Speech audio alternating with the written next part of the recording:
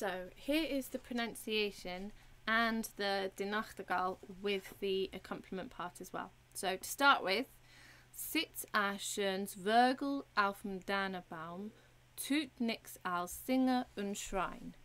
Was muss denn das für a Vögel sein? Das muss a Nachtigall sein. Nun, mein Schatz, das ist kein Nachtigall. Nun, mein Schatz, das darfst nicht glauben. Kein Nachtigall schlecht auf einem Dannebaum, schlecht in a Haselnussstauden. So go through, press pause now, read it out loud, listen to me again, read it out loud again, get used to those words in your mouth and how it feels to say them out loud. Then have a go at singing it to the tune that you already know. And now I will sing it for you using the accompaniment. Keep in mind that there's also dynamic marks on this. So at the very top, it starts with a P for piano.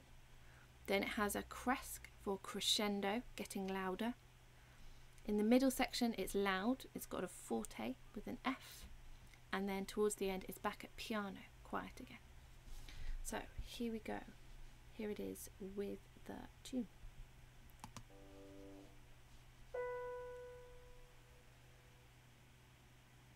One, two, three, one.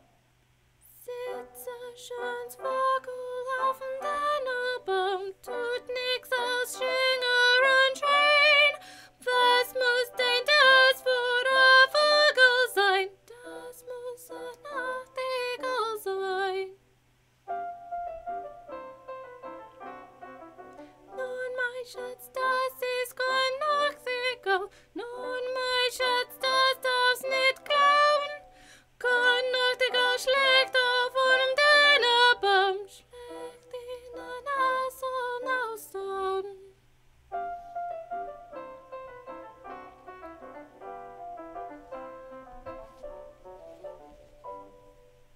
So there we go, there it is with the accompaniment part, and I'll send you a link for that as well.